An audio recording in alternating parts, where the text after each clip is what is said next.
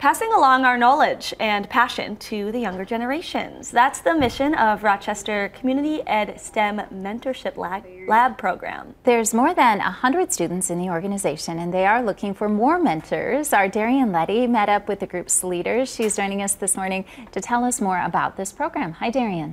Hi, you two. Yeah, really great program we have here in our area. Middle and high school students meet up with mentors bi-weekly from October to January to help out with science projects, investigate scientific questions, and generally explore the STEM field. The program is run in partnership with the nonprofit called Oraculi. It was founded back in 2020 by a few RPS graduates who wanted to share their knowledge with younger students. It started with just 13 students meeting virtually in the middle of the pandemic, and since then it's grown immensely.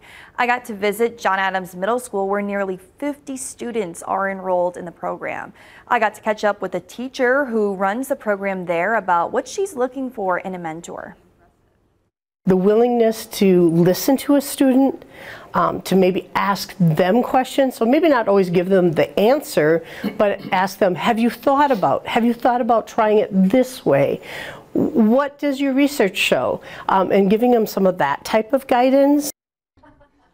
The middle school mentorship program runs from 3 to 5 after school. If you're interested in becoming a mentor, there is an interest form you can fill out along with additional information on our website, katesdc.com. So you guys, it's really cool to be checking out this program. That teacher is so passionate about STEM, and she told me right now she's kind of running in between rooms because they got 50 students, so she would love to bring some motivated and passionate mentors on her team.